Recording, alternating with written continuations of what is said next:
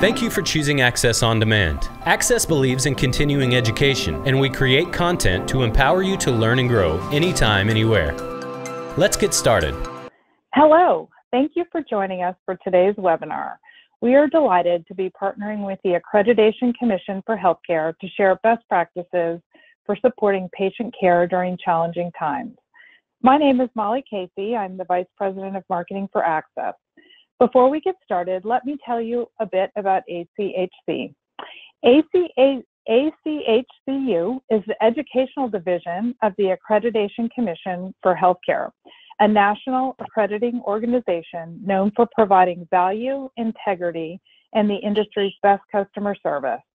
With a comprehensive suite of resources designed to help healthcare providers excel in their fields and prepare for accreditation, ACHCU offers program-specific materials, including workshops, workbooks, and webinars. Axxess is a leading home healthcare technology company offering a complete suite of easy-to-use, innovative software solutions, empowering home health, home care, and hospice providers to grow their business while making lives better. Today, you will hear from Lisa Meadows and Andrew Awani. Lisa has over 25 years of experience in the healthcare industry, from acute care, hospitalization, home health, to hospice and palliative care.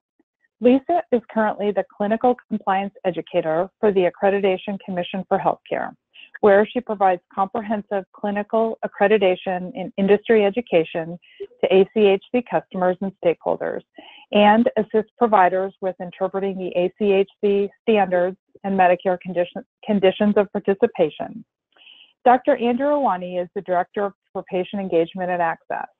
He has worked across the continuum of care with interdisciplinary teams to improve clinical, financial, and operational outcomes utilizing process improvement and information technology.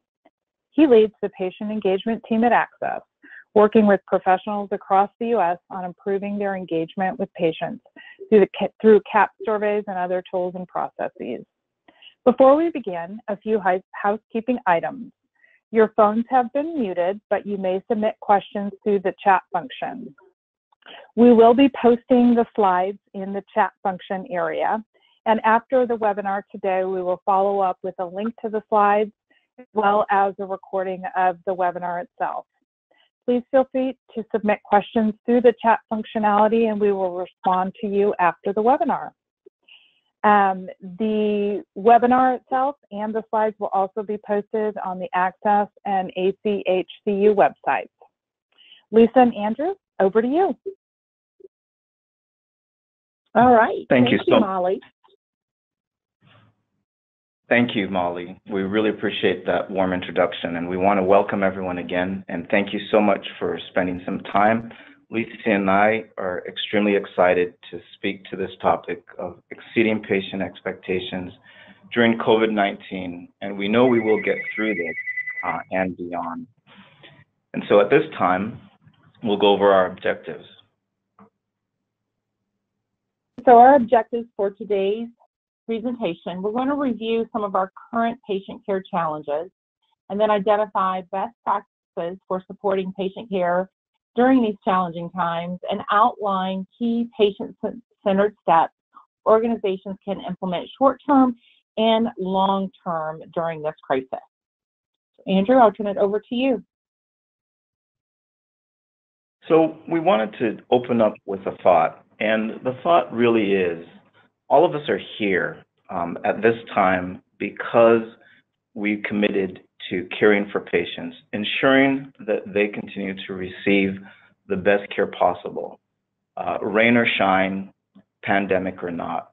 And this quote by the National Institute for Allergy and Infectious Disease, Dr. Fauci, jumped out at us because the idea is we can't compromise our principles. Otherwise, we're lost, really lost, even at times like this. And what we're hoping to do is to talk through some of the challenges our patients are having and really highlight some of the things that we've already been doing and that we know we need to continue to do, not just to get past this, but to thrive through it all. And our patients are counting on us. We know that CMS is focused on patient-centered care. There are a number of different quotes, a number of different bulletins that have come out.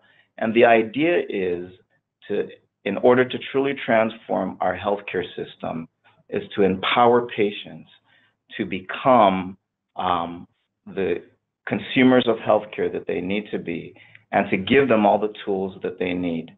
So we know that what we're doing is we're part of our patients' teams in really driving the care that they're receiving.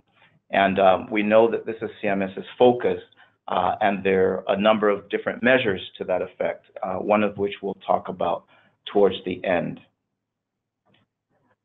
We know that in order for a patient to truly be empowered in their care, because patients are along a continuum in terms of their level of empowerment, and that fluctuates over time, they need to be surrounded by a care team. And the care team also needs to be part of a cohesive organization that supports them in the delivery of care. Obviously, there are many different layers, but outside organizations, there are all kinds of different forces at work as well that support organizations and that also serve as headwinds. But through it all, we know whether it's regulatory or market, policy, or whatever is going on, organizations really need to be there in order to be able to support the care teams that will then support those patients.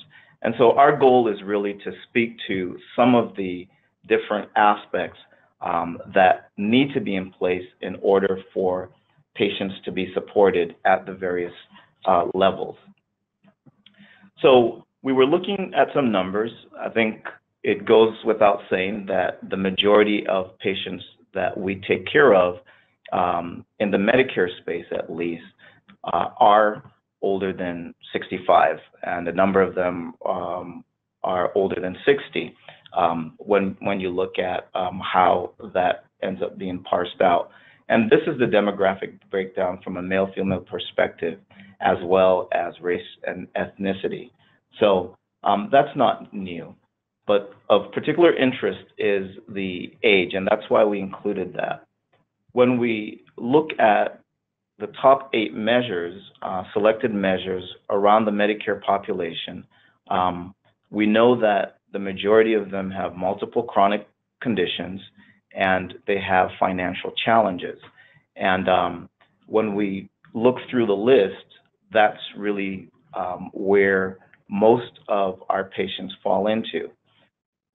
We couple that with the coronavirus or the COVID-19 pandemic, and we realize that, unfortunately, our patients are also targets from the COVID-19 pandemic in terms of the death and disability that they endure because of it.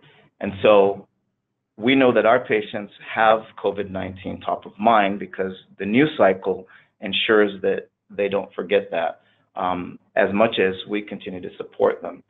So when we look at the CDC numbers around this, we can see that even here in the US, looking at admissions and discharges that took place and deaths that took place between February 12th and March 16th of this year, the majority of hospitalizations and deaths occurred in that Medicare population.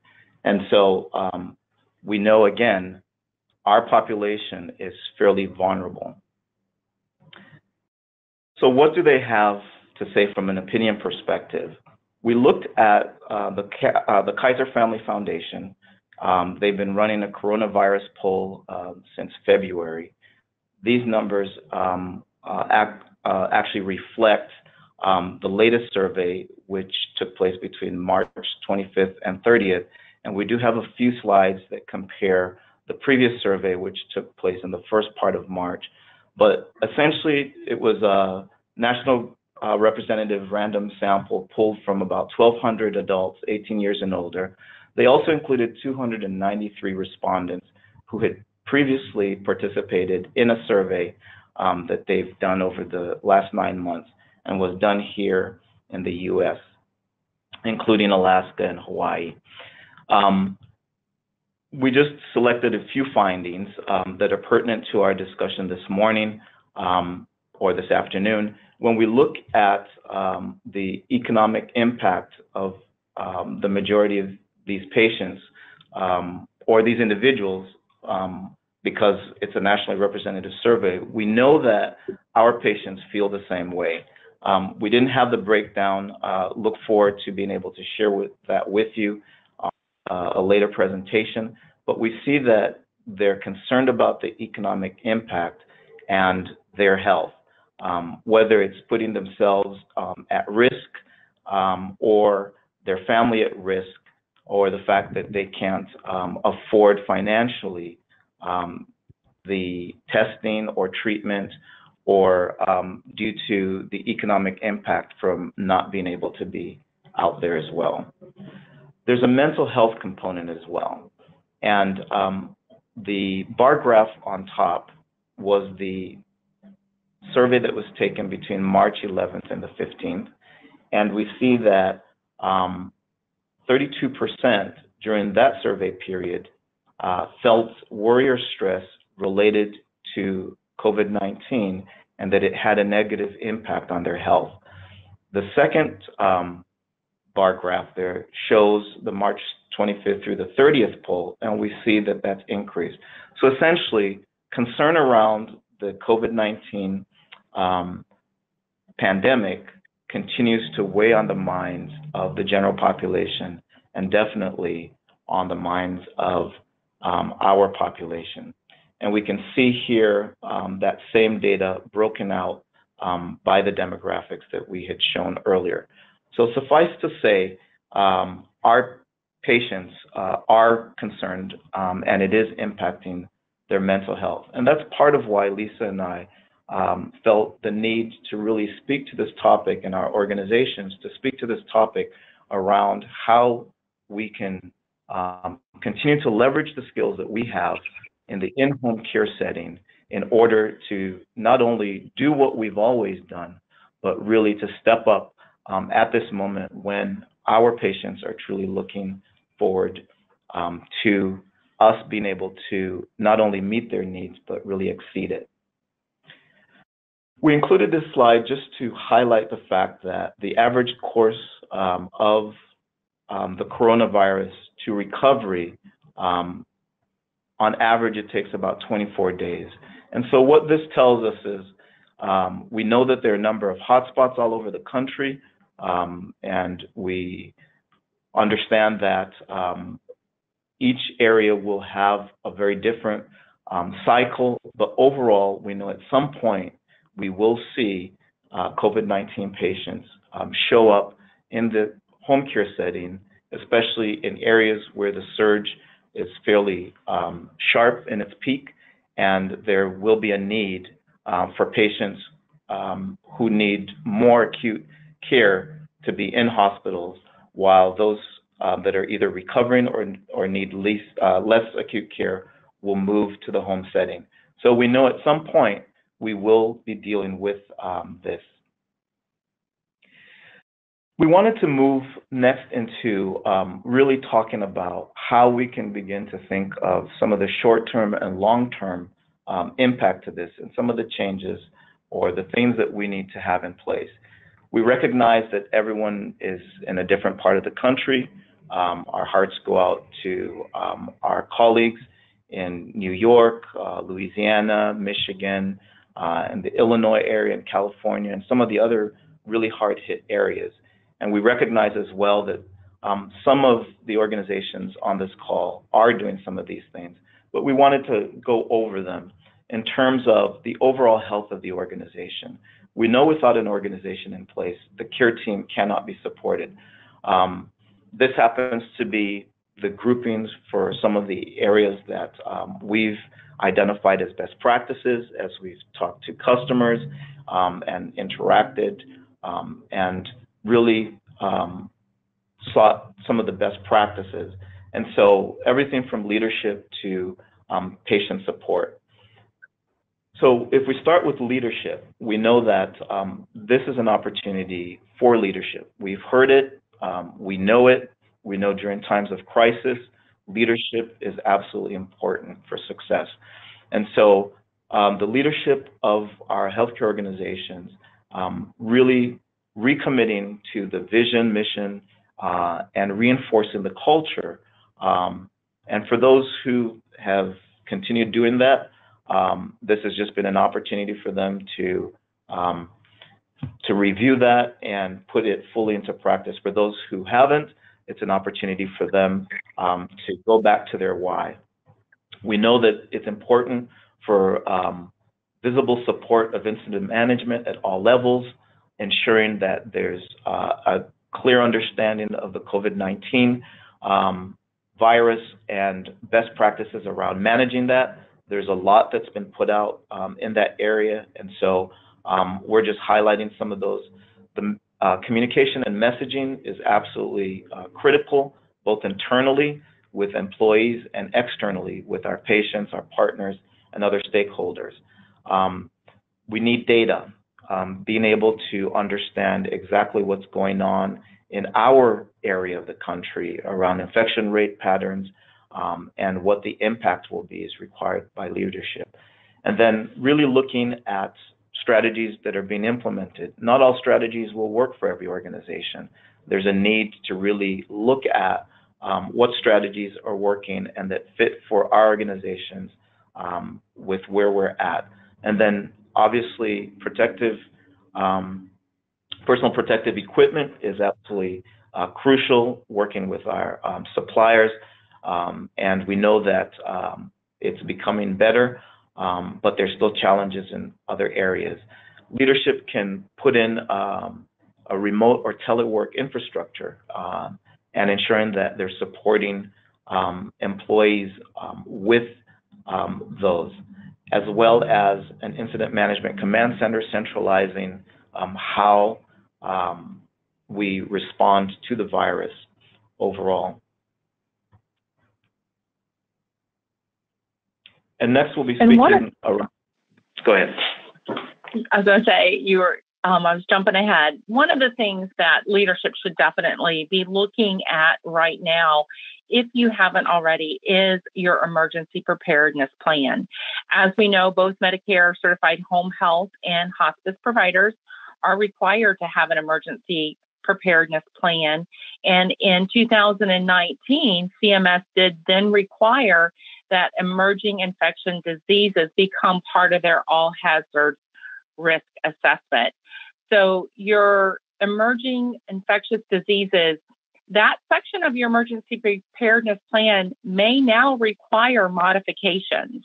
But one thing you definitely want to be doing, if you are in the midst of this right now, you have activated your plan most likely. You want to be documenting what you are doing. And if you haven't, you want to be pulling out your plan right now to review. Next slide. So as I said, if you're not in the midst of a COVID crisis in your area, it hasn't really hit your area yet, take your plan out now and review it. Do you have things in place to be able to provide patient care and to continue the operations of your agency? That's the two key components of an emergency preparedness plan: being able to continue operations as an organization and being able to provide care to your patients. And a key part of an emergency preparedness plan is also your staff having their own personal plan. You know, this is something that is different than we've ever experienced for any of us that are alive right now. We've not been through a pandemic such as this. So you do want to make sure staff are able to have their own plan. They're going to be able to continue to provide care to your patients. What happens if there's a surge issue in your area? Your agency is now receiving a lot of patients with COVID-19, or maybe they don't have COVID-19, but you're still experiencing a surge because hospitals are discharging patients from the hospital so they can care for those COVID patients. So it's not only just preparing from the COVID-19 standpoint, it's preparing from just a surge as those hospitals discharge. So also, as I said earlier, if you have implemented your plan, take this time and make sure somebody is documenting what is happening, what's going well, what's not going well, and what your contingencies are, because you will need to revise that once we get through this crisis. The Office of Assistant Secretary for Preparedness and Response, known as ASPR-TRACY, they do have a very extensive checklist. The website is right there, www.aspertracy.hhs.gov COVID-19, and there is a section specifically for home-based healthcare and hospice. So if you are a home health or hospice provider, there are excellent resources on ASPR-TRACY as it relates to your emergency preparedness plan and COVID-19. And infection control. And I was on a webinar earlier, and one of my colleagues said, infection control will never be the same. And that is true. It will never be the same again. It'll never be thought of as the same or delivered in the same capacity. But again, both Medicare and home health and hospice providers are required to have an infection control plan. It's spelled out in the Medicare conditions of participation. But even without that, that is still something that all quality home health and hospice providers would be practicing. You want to review your infection control policies. If you haven't done that, do that now. Again, some of this is going to be different based on to what level of experience you're having with COVID.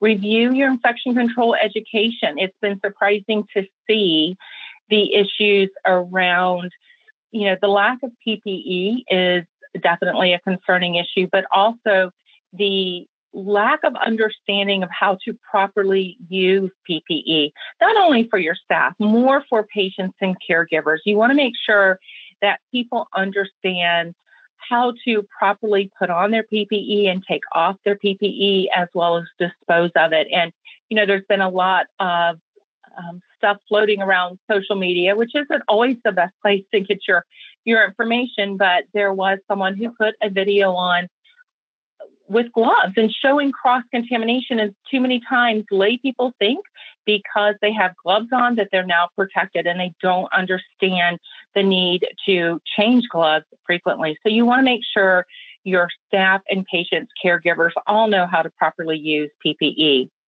You also want to be tracking and reporting your infections. Not as this only something that you need to be doing from a regulatory standpoint, tracking any of those COVID patients, but that's part of the infection control. It's also part of your quality assessment and performance improvement. Make sure you're tracking these COVID infections, any that you receive from the hospital or from a physician's office, as well as any patients that develop COVID-19 while they are in your care, and make sure you're not seeing the transmission of this from patient to patient due to poor infection control practices of your staff.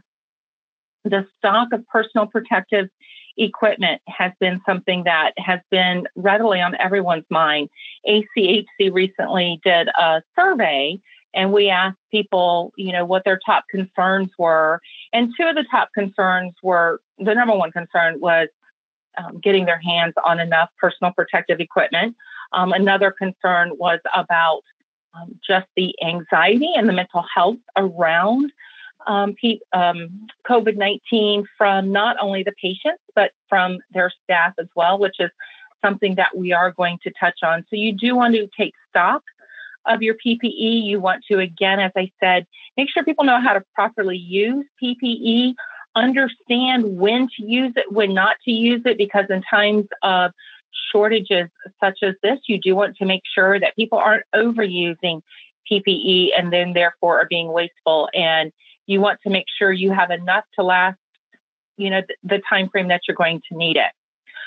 One of the resources that you'll receive with the handouts as well is information that CMS released on the COVID-19 Focused Infection Control Survey for acute and continuing care providers. So there's two documents that will be part of the handout that if you especially if you're a hospice inpatient or a home health hospice provider providing care for COVID-19, and you do have a focused infection control survey, it just kind of breaks down exactly what the surveyor will be looking for. So you do want to use that document and make sure you're going to be able to demonstrate compliance with the infection control requirements if you were to have a focused infection control survey.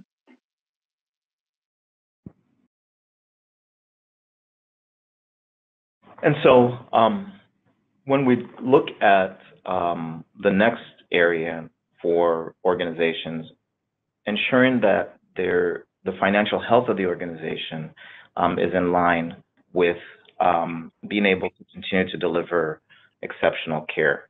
So obviously financial modeling, really looking at the drop-off in patients in some cases, anticipated admissions from COVID-19, looking at partners, having those discussions, but essentially ensuring that the bottom line of the organization ensures that employees and staff will know that the organization will continue to be there. So we know that during these times, without a strong balance sheet, patients cannot receive the care that they need. There are a number of federal and state financial relief programs. There's some excellent resources out there. I know Axxess has some, and you'll find that a number of other industry leaders also have some great resources as to how to apply for any of these financial resources. Another aspect clearly is employees and staff. We know that without a care team with employees and staff, it's impossible for patients to be taken care of. And so reprioritizing or prioritizing employee well-being is absolutely crucial. Checking in with employees if that's not happened, both on a personal and family level, ensuring that the employees are doing well. And obviously not all organizations can do this, but if the organization's able to step in and either provide childcare or connect their employees to resources due to being impacted by the COVID-19 pandemic, that is important as well. The ability to utilize remote and telework capabilities, obviously for clinical care providers who need to see patients, it might not be possible for them not to see those patients, but as we've seen with a number of waivers and other regulatory changes, the ability to use telehealth continues to unfold, and some organizations, and we'll talk about some of the things that some organizations are doing around that. Obviously being flexible with employees regarding their work status and availability, and working to schedule them as available. And then, as Lisa mentioned, the need for documentation, whether it's policies, making some adjustments to procedures, as opposed to a wholesale rewrite. We've dealt with infection control. We know about infection control in the in-home care setting. And so we know that we need to make some adjustments to those policies and continue to educate our employees and our patients about what it is we're doing around that, and obviously ensuring that employees understand with those adjustments what they need to do. And then checking in with employees, ensuring that they continue to do well, because we are also dealing with some of the same things that our patients are dealing with. The one advantage maybe we can say we have is that we have a lot more knowledge about caring for patients across a number of different care settings, and we can bring that to bear with our patients as we work with them. Yeah, it is the time now to really be able to check in with healthcare providers. And as a social worker who has worked with nurses for over 30 years, I will say this out of love and respect.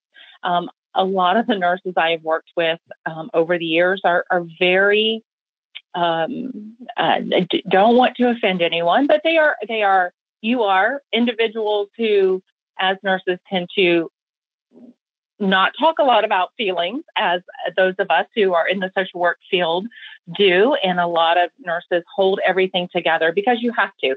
You have to demonstrate a level of competence and confidence to your patients and family. And that's very admirable. But it's a time now to also, as leaders in your organizations, to touch base with your staff, because fear and anxiety is prevalent. There's a lot of myths or untruths that are going around. There's a lot of truth going around that in and of itself is anxiety provoking. So you need to touch base with your employers, your employees. You need to, as the leaders of your organization, you have to encourage and model self-care, because we all know it's not rocket science, but we do have to take care of ourselves before we can take care of others. I mean, just the physiological aspects of being stressed and run down, what that does to the immune system. And now's the time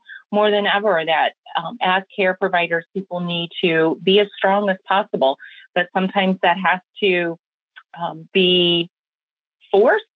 It's not always something that comes naturally for people. Listen to the experts. I think one of the best pieces of advice that I've heard is listen to those in the white coats, meaning listen to the professionals, listen to the experts, limit your exposure. There are times I'm a person who becomes a news junkie, social media junkie. I'm getting up first thing in the morning, turning on the news to hear the latest, or looking on social media. And it was something that very similar to 9/11. People were just, their exposure to it was to the point where it becomes detrimental to your mental health. So there are times when you have to limit your exposure so that you don't become overwhelmed. And again, when you do expose yourself to information, try to limit that to listening to the expert. Make sure you know where that information is coming from. Encourage talk therapy. As I said in the beginning, I've worked with nurses my whole life. Love my nursing colleagues, but encourage talk therapy. Sometimes just realizing we're not in alone. And, this is a global pandemic. It's nothing that any of us are living with in isolation. And encourage just talking about it. Sometimes as little as 5-10 minutes a day can relieve a lot of that anxiety. Be able to identify areas of control. This is the number one reason people experience anxiety and depression, is because they feel they have lost control. And there is a lot of this that we don't have control of, but there is still a lot of areas that we are able to maintain that control. So help yourself, help your family, help your employees realize, what areas do I have control over this time? Be flexible when possible. Like Andrew said, nothing is being done as it's been done before. I mean, we're in a time that may, in light of everything, be an opportunity as a provider to say, you know what? Let's look at this differently. The work needs to be done. Maybe the work can be done from 1 to 7 instead of 9 to 5 or 8 to 5. Be flexible where you can, not only to ensure the work gets done, but also to help maintain some of that self-health care, mental health care for your employees, and promote teamwork. This is the time for everyone to pull together based on individual circumstances that your people may be experiencing. There may be the time that we have to lend a hand and jump in more. For one colleague, or another colleague has the opportunity to do more than another because of their own personal circumstance. So this is the time that, some of those things that we count, such as productivity, and may not be the most important right now. What may be the most important is supporting one another, ensuring that quality care is being delivered, and that we get through this crisis standpoint. And I agree with you, Lisa. As a nurse, I know we tend to put the needs of others in front of ours. Moving on to technology, we know that technology is absolutely crucial. We've all followed the stories around the load that Microsoft and Zoom and a number of other vendors that are delivering data are experiencing. But selecting a technology partner that fully supports the COVID-19 response with everything from screening and tracking patients and providers, really being able to enhance intra-provider communication, secure messaging. HIPAA has been waived, but clearly we don't want to fall into the habit of using technology that won't take us beyond where we're at. And so really also having communication between providers and patients.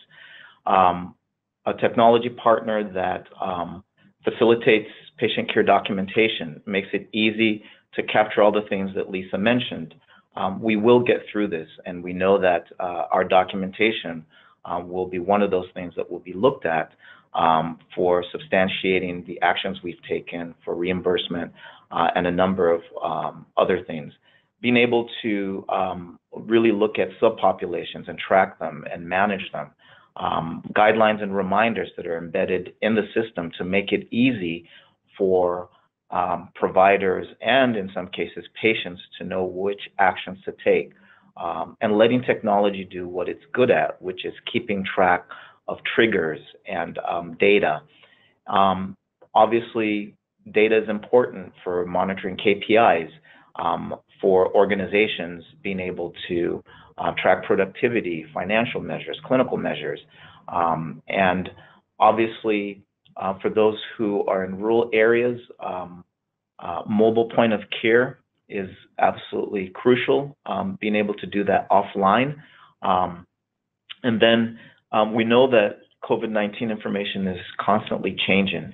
And so having resources and support that allow you and your organization and your care teams to really have the most up-to-date information from the white coats, as Lisa mentioned.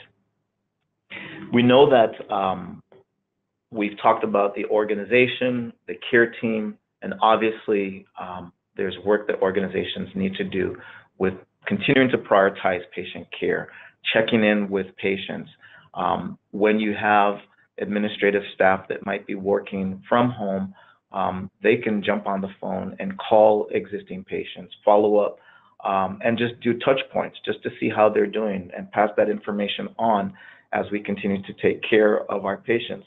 Even recently discharged patients, if we have some downtime, being able just to follow up and just let them know that we care. I'm sure that some of those calls may come as a surprise, but it just shows that we truly do care for them.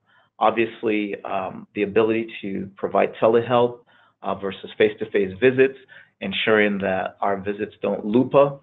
We know that there are industry organizations, both at the state and national level, like NAC, that are advocating for the use of telehealth and having it count.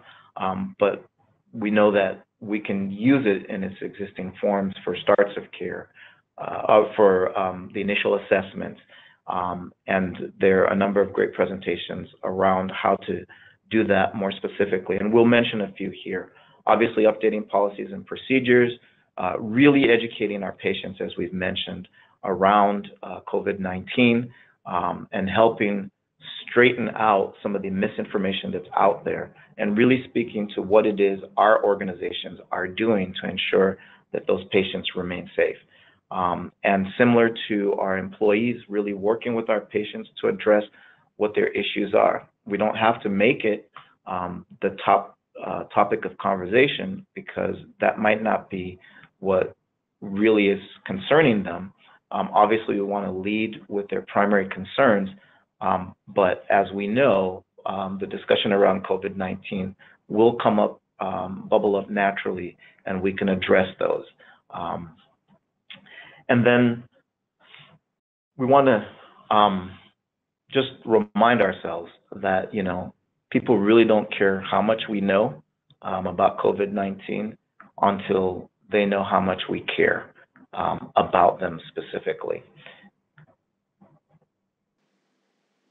So some of the patient care approaches that are likely to be changed during this time and even for the future are going to include some of these touch points here. Andrew, if you want to go over those. And so, sure. With the patient touch points, what we're really looking at is the points at which we have patient contact. Everything from the referral and intake all the way through discharge, and then the times patients reach out to us and contact us. And so each one of those patient touch points presents an opportunity to deliver exceptional care and to address whatever concerns those patients have. And some of those starting with your referral and intake. As Andrew said, contact your patients by phone when possible. One of the things you definitely want to do is be screening for COVID-19 and making sure if you're receiving a patient from the hospital, you do have the right to ask if they do have a diagnosis of COVID-19. But even if they don't come to you with that diagnosis, you do want to screen because you want to make sure your staff going out to the home are properly prepared to care for a patient who may be positive or suspected of COVID-19, because you want to be able to protect, again, your patients, but also your staff. Determining homebound status by record review or telehealth, and that telehealth has to be two-way audio visual communication. CMS, just as an FYI, did release a quick little video on what telehealth is and how to make sure you're doing it properly and coding it properly. So that's just something they did I believe was yesterday. Ensuring your certifying physician includes orders for telehealth options for visits on your plan of care. So make sure, again, your plan of care should reflect the care that you're visiting. So you want to make sure that it's incorporating those visits. Your admission and initial assessment, identify those immediate care and support needs. Patients are having difficulties even getting some of their mobility aids for safety. DME providers are having a hard time with their supplies, not only from the PPE standpoint, but we've heard from our customers as well who are, they're not able to get their shipments in. We've had an issue here at ACHC where we're not able to get some laptops in for new staff because so many people are working from home. So this has changed our environment in which we provide care in a way that we've not seen before. Medication, are they able to get their medication? What's available in their area? A lot of pharmacies are now doing deliveries, but if they're in a rural area, that may be harder for them to do. And of course, the issue with PPE, if staff are having a hard time getting it, we know it's going to be difficult for our caregivers in the home and our patients in the home to get the appropriate PPE. So explaining to them how to make a homemade mask, proper hand washing, what does that mean? Proper cleaning of the environment, being able to sanitize, being able to isolate a patient if needed, and educating that patient as well on signs and symptoms of COVID-19 and what they need to report to you as a provider.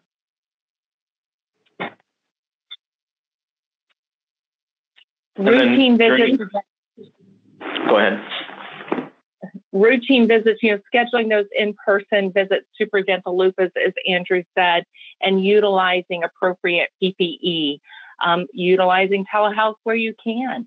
One of the things that have been waived with the 1135 waivers issued by CMS is the nurse aid supervisory visit can now be done, through the telehealth capacity. CMS is also trying to give home health and hospice providers the leeway in reducing unnecessary contact. Emergent situations, again, option to utilize telehealth to triage, complete in-person visit when you have the appropriate PPE, and those recert visits as well. Option to use telehealth to perform the recert and do that in person when you have the appropriate PPE.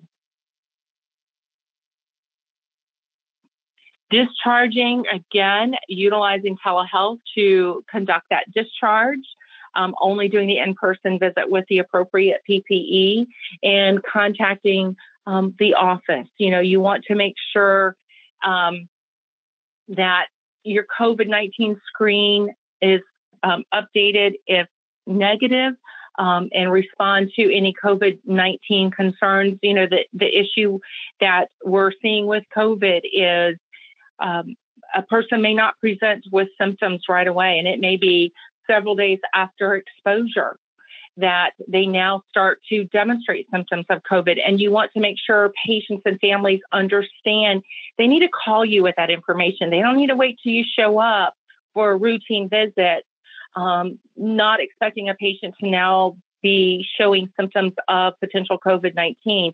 So encourage them to pick up that telephone and call you when things have changed.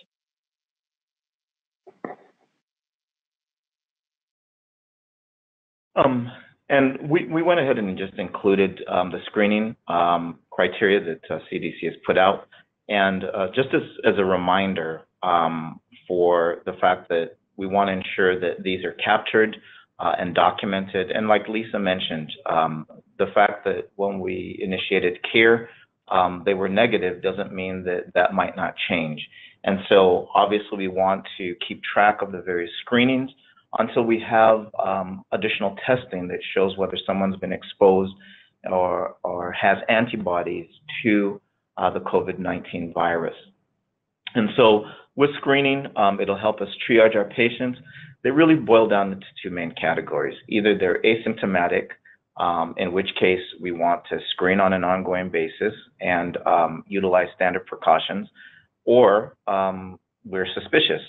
Either they've become symptomatic, we're investigating, or they've actively been diagnosed with COVID-19, in which case we step up the kinds of PPE that we use. Again, this is territory that we understand as healthcare providers, delivering care in the home, and so none of this is really new to us. We also wanted to speak to the patient self-management and really beginning to come full circle. So we started out really talking about patient-centered care, ensuring that patients are empowered to care for themselves, and ensuring that they understand that we really are here to support them and we're not here to run their care. Patients most often deal with their chronic condition or their chronic conditions for 24 hours of the day when we're not there. So our goal is to continue to support them in really working through the assessment, goal setting, and all to ensure that they can continue to manage and support their care. We included the self-management model. It's widely published. None of this is probably new. Some of the labels might go by different names, but at the end of the day, what we're really doing is supporting the patient's personal action plan for how they want to remain healthy. And when we're assessing, we're looking at their beliefs, their behavior, their knowledge. We now need to include COVID-19 as part of that routine assessment, and working through really advising them, providing information around their risks, correcting information, agreeing with whatever goals that we've collaboratively set as they help us prioritize, and we help them prioritize what it is they need to work on, and then assisting them along the way with blocking and tackling, whether it's identifying personal barriers or helping them deploy resources that help them meet their plan. And Lisa had also mentioned the idea around the locus of control for us as providers, ensuring that we understand where we're at on this continuum about locus of control. Locus of control really describing how we view our relationship and how our patients view their relationship with their environment and their ability to impact that. We know that it's a continuum we move, our patients move, where there are times where we might feel powerless. What our patients are counting on us for is leadership and ensuring that we can help be that white coat in their lives to help bring that locus of control back to an internal locus of control. And how do we do that? It's by working with them on helping them understand the virus and breaking down what it is they need to do, like Lisa mentioned, when we're educating them, helping them also, instead of sitting around binging on news that talks about how dangerous it is out there, maybe it's an opportunity for them to begin to connect with people they haven't connected with before. Now that everyone is stuck at home, maybe it's an opportunity for them to spend some time or reach out to kids or grandkids or great-grandkids that haven't had the time of day to reach out to them. So it's essentially helping our patients to move back to an internal locus of control. The other concept is really self-efficacy, which is an individual's belief in their ability to really execute those behaviors that help them achieve the goals that they're looking for. What is their confidence in their ability to perform whatever tasks they need to?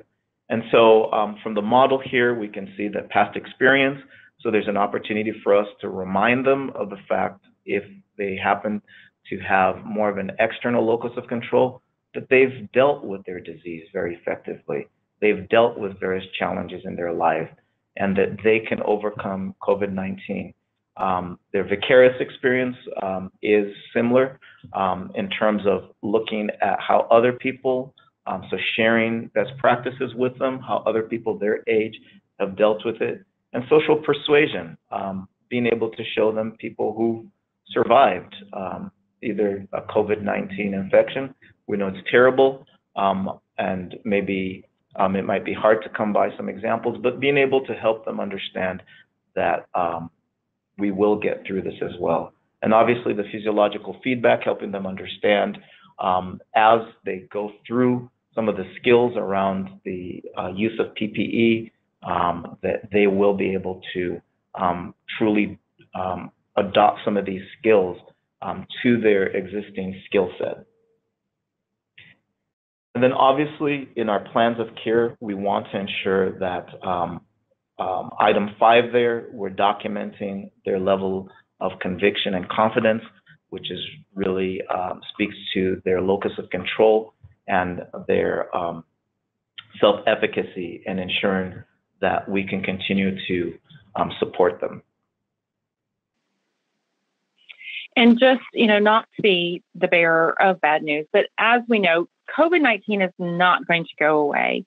It is something that we will get through this crisis. We will no longer be in a pandemic. Hopefully it will never be at this level again. But, this is not a new virus that was first identified in the 60s. So the big thing to remember that we want you to take away from this is, as we move through this continuum of care during this period of crisis, during hospitalization, people are going to be coming into the home care arena, and we've got to be prepared not only for now, but in the future to continue to care for COVID-19 patients.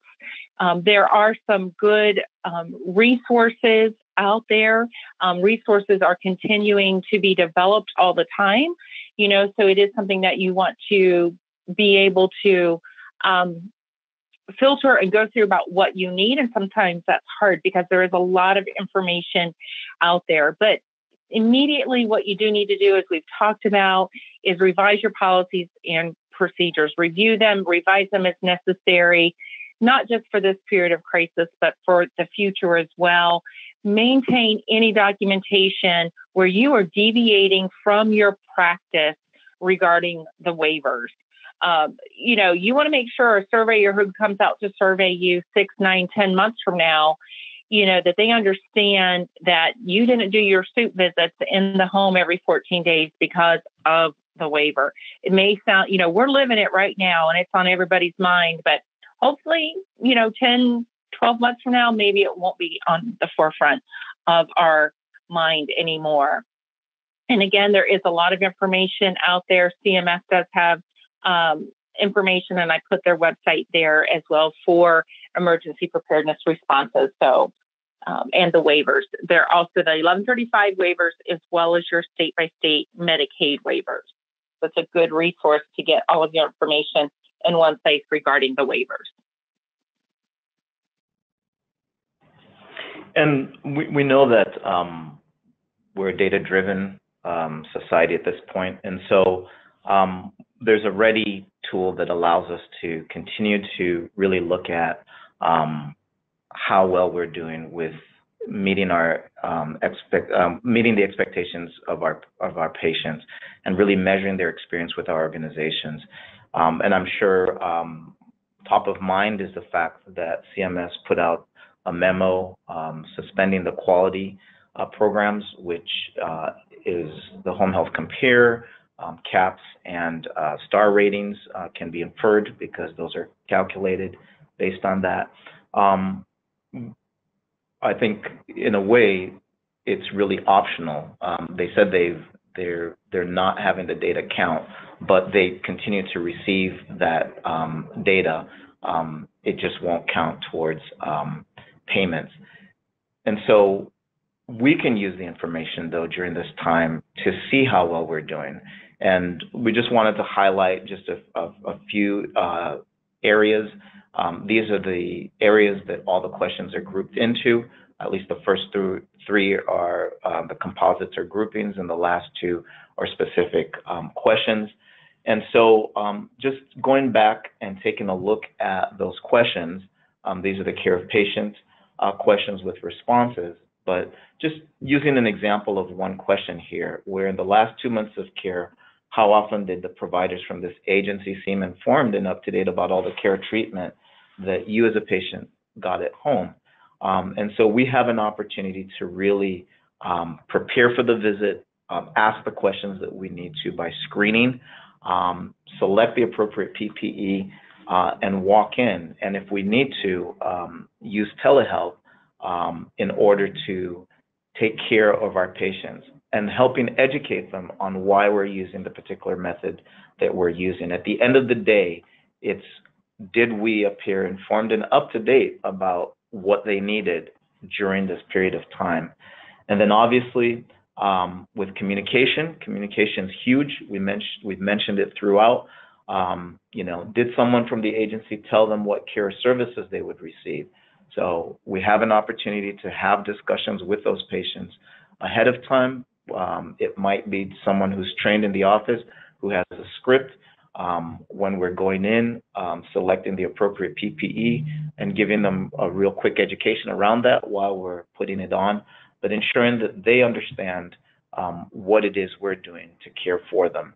And obviously, here's another example, and it really does boil down to really educating them about what it is they need to do to either remain safe or to take their medications, or what it is we're doing to help move them along. And then in order to get the top ratings, obviously, what we do in response with COVID-19 is instrumental with that, and whether they would recommend us to others. So just a review of some of the key items that we discussed. As we've said, as Andrew and I both said, in-home care providers are the experts at meeting patient challenges in the home. I mean, this is what we are trained to do. This is an exceptionally challenging time, but we have to relay that confidence to our patients and caregivers so they too feel that their care is, at the highest care possible.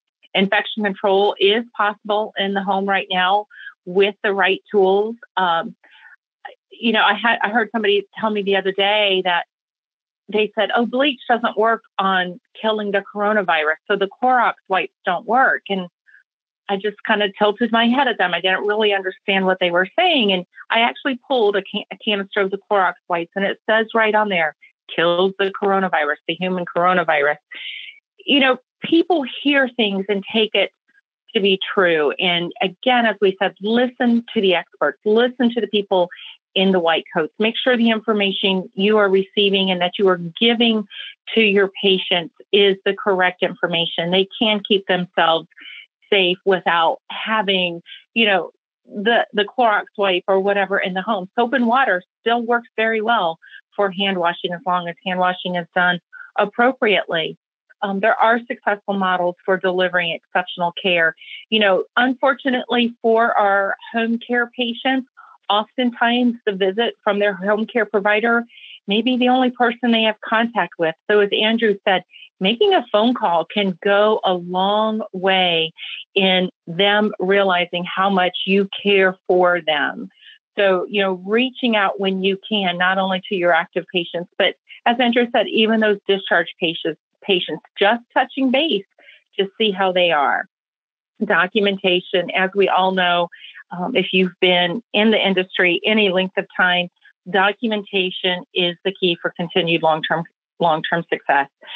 You have to document what you've done. It's the only record that you ever have to justify the quality of care that you've delivered. And, delivering that exceptional care despite COVID-19 makes us a better organization. This is really the time, and I don't want to say this and diminish any of what we are going through at this time, but it may be the time to really look at your processes and procedures and say, how can we do things differently? How can we deliver care differently than we've delivered it before and still do the right thing? There may be things out there that you've not thought of before. I mean, this is a different time in our history, so maybe now's the time to really look at transforming some of those processes. And this really is it. COVID-19 is the defining care delivery opportunity for our generation. As we've said, it is the time to really think about what can we do, how can we do it, and putting our heads together to deliver the best possible care to patients and families who are not only diagnosed with COVID, but those that aren't, who are still fearful of transmitting or receiving or becoming contagious from COVID by people coming into the home. As Andrew said, this is the time to educate them on how you are as a provider following infection control, that you're not going to make them sick because of the care that you're delivering. So, Andrew, I'll turn it back over to you. Thank you, Lisa. And, I agree completely. And, the reality is how do we exceed patient expectations? It's to do what we've always been doing all along, and just to continue doing that. Our patients rely on us for the care that they receive. And as long as we're doing that, we'll be fine. Yes, we'll face challenges like Lisa mentioned. As a closing thought, we just wanted to sort of put it out there, from the country that gave us Winston Churchill. We look forward to, in the years to come, everyone looking back and taking pride at how we responded to this challenge, and those who come after us will know that we were as strong as any generation before us, and that we keep our attributes of self-discipline, good-humored resolve, and really taking care of one another.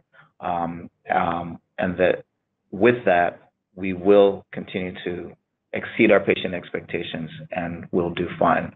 I want to thank you again for this opportunity for Lisa and I to just spend some time with you. We'll turn it back over to Molly. Thank you, Andrew and Lisa. Thank you so much for sharing such great information and your thoughts and wisdom with us today. You may notice in the chat box area of GoToWebinar, we have posted the slides. If you want to grab them now, you're welcome to. If not, we will be sending the slides as well as 2 additional handouts from Lisa to everybody who registered for the webinar. We will share that with the recording of the webinar as well. So we'll get that out to you shortly. And we thank you all for joining us today as we partner with ACHC to deliver on our mission to empower healthcare organizations and professionals with the world's best solutions and information. Thank you so much. Have a great afternoon. Thank you for joining our on-demand training today. Axxess is the only home healthcare technology company approved by the American Nurses Credentialing Center to offer continuing education credits and the most recommended home health software on software advice. You can watch more on-demand training videos through our industry-leading help center or at axxess.com, where you'll find tutorials, blogs, white papers, and answers to frequently asked questions. Axxess, empowering care anytime, anywhere.